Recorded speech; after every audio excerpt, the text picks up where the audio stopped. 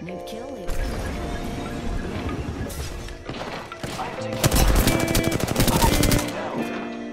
Slash one. Bogey. Last one down. What's up? I'm here, so let's get you a do-over, huh?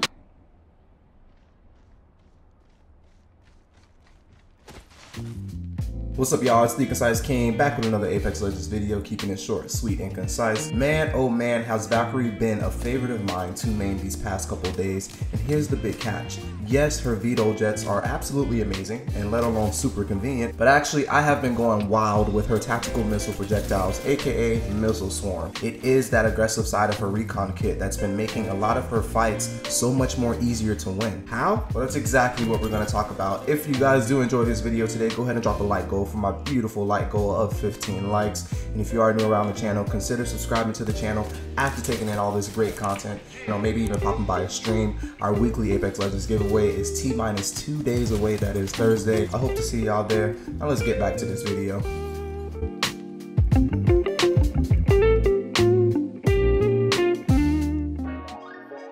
In playing these legends that come with a certain set of abilities, you have to be super mindful of those that can inflict some kind of damage or disorientation of movement to better your chances at securing kills, even when in fights with your squad. I'm talking about a stun, grenade damages, ability silences, and more. Practically any small window where you're able to deal damage plus slow your enemy is a window of opportunity. You just have to be there to seize it.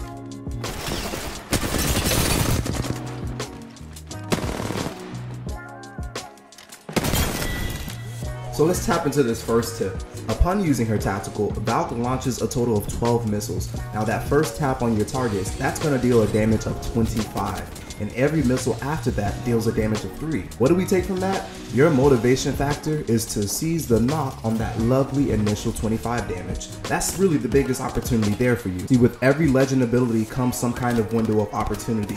Apex devs even filtered in the stun effect lasting long enough for Valkyrie to land, pull out her gun, and return some damage.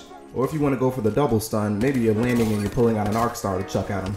I don't know, get creative, damn it. The second tip we need to keep in mind is that Valk needs aerial clearance to use her missile swarm. So while indoors, you may not find so much luck, so you have to take advantage of that tactical when you use it, as we know it is best used outdoors. Now let's move on to what's actually been working out the best for me when I use this missile swarm. Well, for me, I'd have to say timing when it comes to using her missile swarm. It's no secret that Valk is easy to shoot out the air, and she's not able to even shoot and fly at the same time, so it's really important that you decipher when you want to take to the air or not. I tend to use her missile swarm under these circumstances.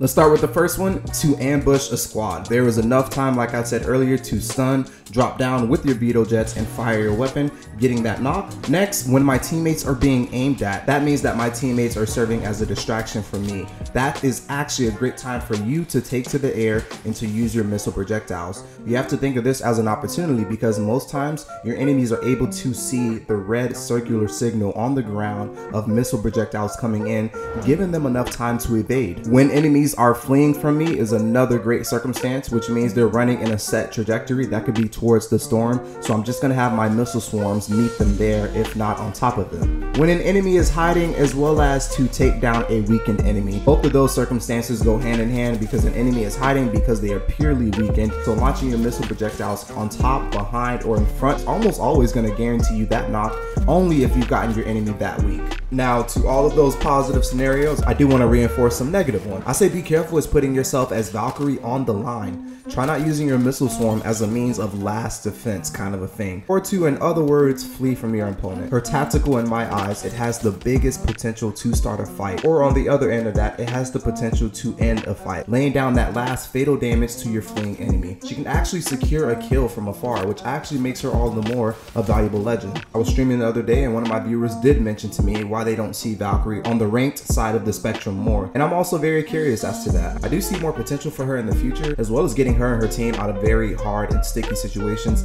maybe being able to rotate.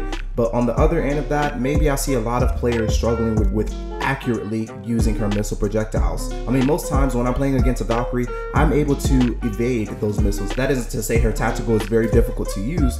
Maybe it's just an instance of players taken to the air at the wrong time and missing those windows of opportunities. Guys, that's all I got on today's video. Tips for learning Valkyries Missile Swarm. Hope you guys are able to leave here with some great insight and some great tips. And if you enjoyed today's video, go ahead and gift me with a like. Check out the channel, swing through a stream. We would love to have you. And it's your boy, the Concise King, keeping it short, sweet, and concise as always. I'll see you guys in the next Apex Legends video, in the next Apex Legends live stream, and of course, always, in the Apex Legends arena. Peace.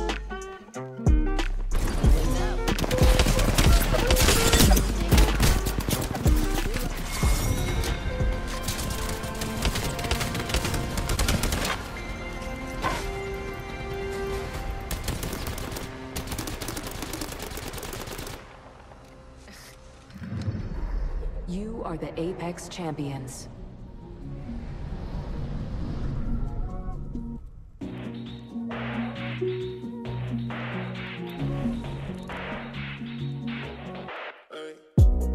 I can feel the world getting farther. Every year the stars get darker.